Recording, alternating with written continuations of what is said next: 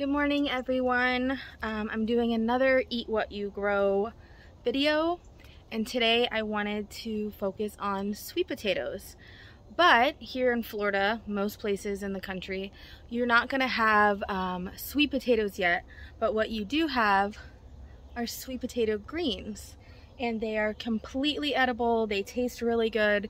There's nothing of the sweet potato plant that you can't use.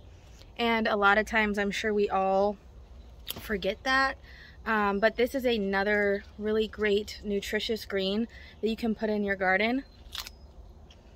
You can eat it raw, you can cook it, you can put it in eggs, you can put it in soups, you can put it in stews, you can put it in anything you want, and it's just a really great additive.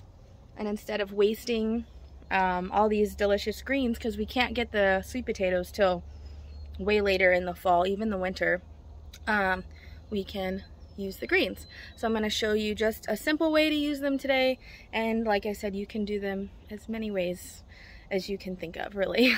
So here in my regular vegetable garden, what you would consider a normal vegetable garden, I have lots of flowers growing, but I have fruits, vegetables, and this is pretty, standard.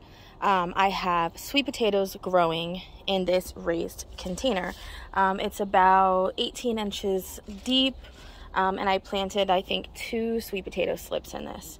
So my sweet potato yield, I have no idea what that's going to be, because these were slips from a sweet potato that I grew last year, but I have an abundance of leaves. So a lot of times I will give these leaves to the bunny when they pop up in my garden. So like this, I have sweet potato slips popping up everywhere in my garden, because once you grow sweet potatoes somewhere, most likely you will always grow sweet potatoes there, because they grow underground in these little tuber type situations here, and they just keep popping up unless you completely remove them from your soil.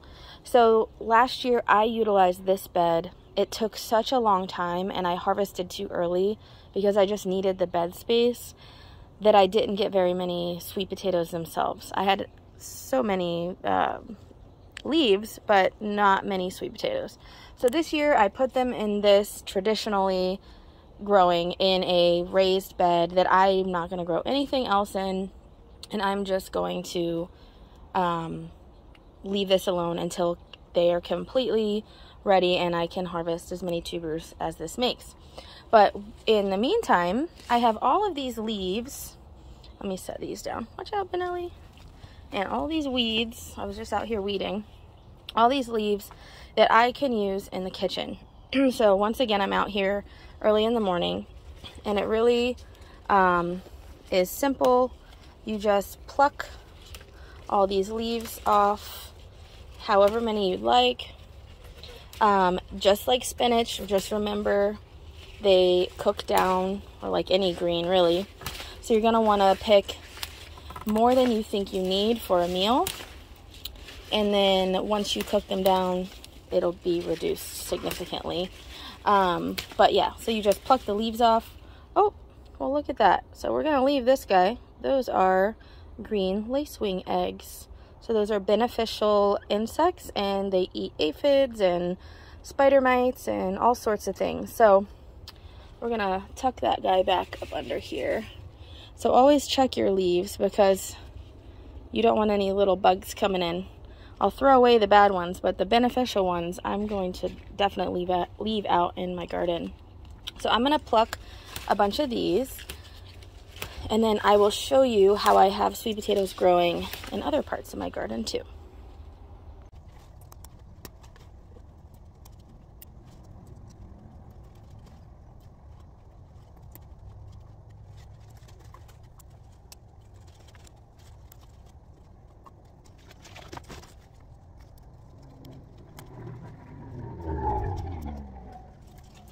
Okay, so just this actually, by the way, is a watermelon.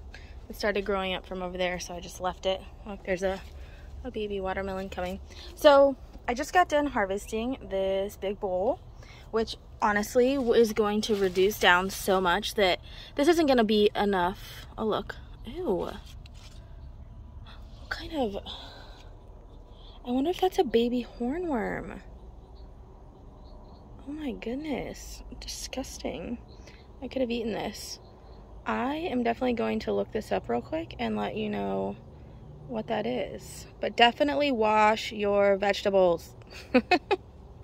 Yes, I just looked this up and it is some kind of baby hornworm. I don't want hornworms. I will just kill this and get rid of it. So that is very interesting. I don't think I've ever seen a baby hornworm. You only find them when they're giant and eat your entire plant. Now this, I wouldn't mind really if it was on this because, maybe I won't kill it. Maybe it can live. I don't know. I'll decide. I try not to kill things because it's, you know, the circle of life unless they're detrimental to what I'm eating as a crop. But there's so many sweet potato leaves. If they want to use this as their plant that they choose to eat, I'd rather that over other things. So, I don't know. Let's see what happens. I'm going to leave it in here. Although I do have a watermelon in there. I don't know. We'll decide. Anyways, what I was going to say, let me just set this up here, is I'm going to give these to Piper. So I cut off, or I trimmed off a bunch of the leaves off of these lower hanging branches from the sweet potato, and you'll notice that they all have roots starting to form. If you let these root into the ground, that's what happens when what I was saying was you'll never have a shortage of sweet potato coming up again. So I'm gonna actually cut the vines off and let them just re-flush out. I wouldn't mind sweet potato vines everywhere, but you see this is what they do. They'll send this into the ground. They say, and I'm not an expert in sweet potatoes, but so sweet potatoes grow from slips. So when you plant a sweet potato in, or put it in some water or soil, it'll shoot up what is called a sweet potato slip. And then you pluck that off, that will grow roots, and that's what you plant in the soil. And from that slip, tubers will grow. It'll put off all of these different vines, but they say they don't grow from the roots that go into the ground like potatoes do. So that's why I'm comfortable eating all the greens. Although I do find sweet potatoes growing in my other patch that I know I'd never planted a slip there. So I think given the right amount of time, they will grow tubers that you can eat. But I don't know if that's all varieties. Like I said, I'm not an expert on it, but this is just what I do. So, but sometimes I find surprise sweet potatoes, and that's always a good thing. So I don't care what the science is. I'll just keep doing what I do, and then if I find sweet potatoes that I didn't plant, then so be it. So I'm going to cut all of these off and just move to the other section.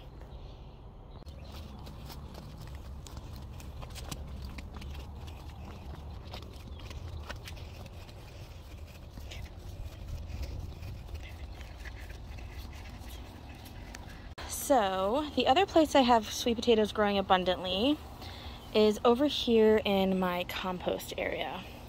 I can't remember. I don't think I planted sweet potatoes here. I'm almost certain I never did. And this is 3 years, almost 3 years now. So I have sweet potato greens growing in the finished compost. And then these are covering my leaf bin. And I have them growing all over as a ground cover under here. This is my daughter's window, and then they're growing up, and they look so sweet, just like that, and I really love it.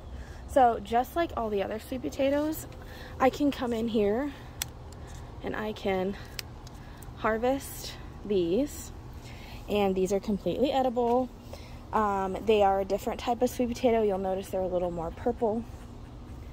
Just scroll. They, I believe, are a purple sweet potato. But I don't remember. Actually, I can show you. I found one yesterday. So this is my leaf bin. They kind of camouflage this, so I don't take any of these at all. And a lot of the leaves tend to get pretty old. So I just let them run where they want. But I was collecting leaves yesterday, and I wanted to show you, where is it? Here's a sweet potato growing. I didn't plant that. It wasn't a slip. And there's another one under here. Look at that. So, sweet potatoes don't just grow from slips. I know that because I see it. I just can't tell you the varieties that do that, how long they actually take. That's probably been down there a long time. But that is creating roots, and that's where all of these have come from. So, I mean, sweet potatoes are so easy. They're almost like weeds, but they make a great ground cover for your gardens. If you'll notice here, they are covering the ground in here, and that's fine. I just planted this hibiscus yesterday. This is not a native hibiscus, but my daughter loves hibiscus, and I thought, what a great way to screen this window, because I had a camellia die here, and this is right outside her window, and that way it covers my mess over there. So she's got bumblebees all out here, a bird bath, and then the hibiscus now. And then the sweet potato vines act as moisture retention, as a ground cover, and so weeds don't take over. So sweet potato vines are an excellent way to, or what was I saying? Sweet potato vines are a great crop to utilize in more than one way because they're multi-purpose. You can eat them, they make a great ground cover, and then you get the tubers at the end of the season. And plus, I mean, just look at that. It's so pretty. So definitely consider growing them in different applications. There's really no right or wrong way you can grow sweet potatoes. So yeah, so now we're going to go inside, and I will show you how I prepare them. Real quick, I thought this was pretty funny. So I had a store-bought sweet potato that had gone past the point of me eating it. So it was out here on the back porch, and then my daughter was playing with it, and then it ended up like just, see, this one's gross. It ended up just like falling into the side of the sidewalk, and it got covered up. Well, like a week or so later, I noticed sweet potato slips growing out of it. So I plucked them off, and I planted one there. Let's see. One there. And then two over here, because these will act as a ground cover as well. So I just plucked them off. They already had tiny roots in them. So these will also turn into long vines and cover this whole area. Look, something completely ate this squash plant. It's not even worth keeping. And then hopefully I get some tubers in this area at the end of the season. If not, it's fine, because those were completely free potato slips. And this is my trial garden in raw Florida sand, basically. So far things are doing all right. Little bonus squash. Woohoo. Anyways, okay, back to the sweet potatoes.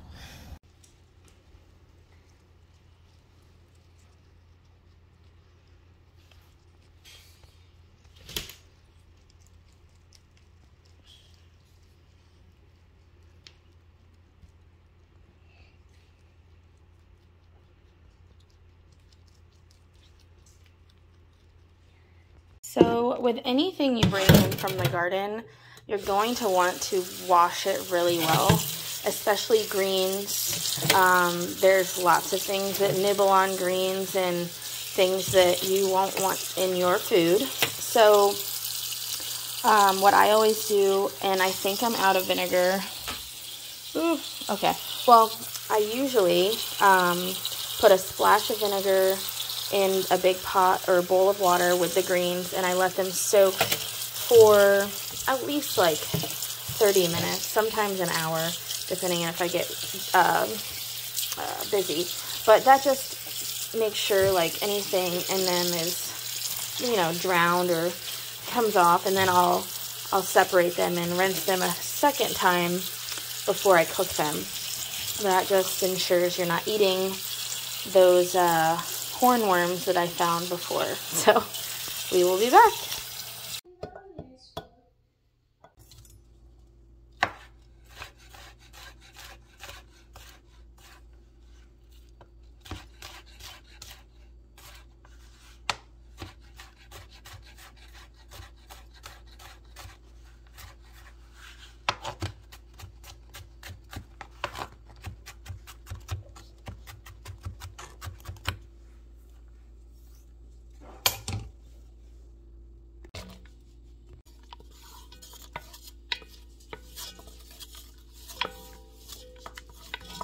Hey guys, I'm back in my kitchen and I am going to saute these sweet potato greens. So basically, I have washed and rinsed several times all of these greens. Now you can cut off these stems, but I'm not going to because they're just going to cook down, and I think they make for some nice texture. And like I said, they're totally edible. But if that's not something you would like to do, you can definitely cut those off. Aubrey wants to say hi. Hi! I'm Aubrey, and Mom's making sweet potatoes. Mom's making stew for dinner, and it's gonna be delicious. Yes. Anyways, so back to this. So these are all washed. There's really no need to cut them if you don't want to. Like I said, if you're putting these in something like a casserole or eggs or something like that, you might want to wash or cut them up smaller. But I'm literally just going to saute them and use them as a side dish for my chicken stew for later. Mama, you can come up here and you could literally put them in the chicken stew as well, and they would cook down and be like a spinach or something. Can but I mix it? Sure. But you definitely don't have to cut them up for this application. So I just have butter and garlic in here. And then I'm going to just dump the greens in and I'll let them cook down for a few minutes. I'm going to put salt and pepper on them and then maybe a splash of lemon. If I might cut a lemon open for that. And then sometimes don't eat that. I'm just sometimes I will put some chicken broth or beef broth, whatever kind I have on hand, just to make it kind of like a sauce. But either way, it's super easy. So we're just going to put the greens in now before the garlic gets too dark.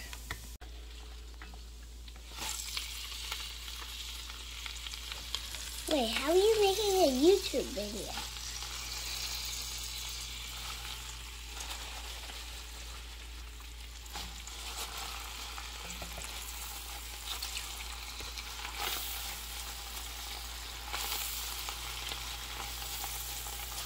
Ah, it smells so good.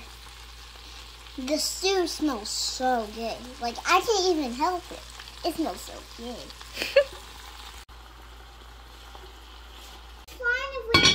Sharp knife. So at this point, they have only been in there like maybe 3 or 4 minutes, and they are completely wilted down. The stems aren't as soft as I would like. You want to stir?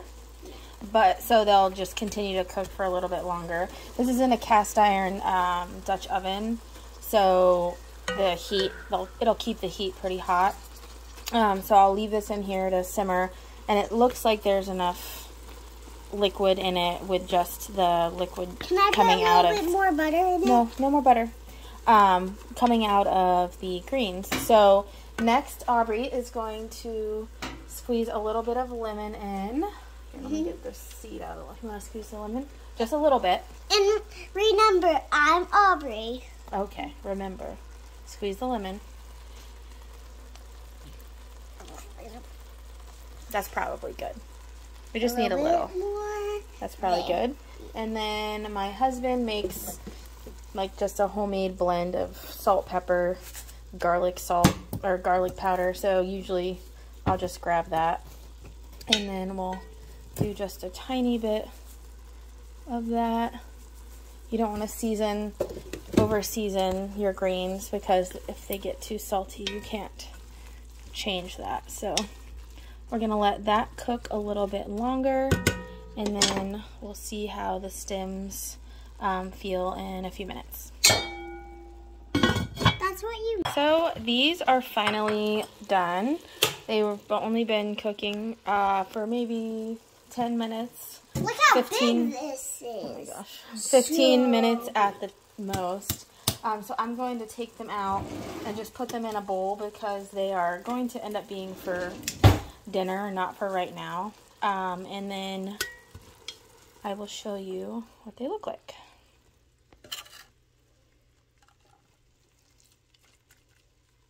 I'm only taking them out now because I need this container for dinner, or this pot for dinner.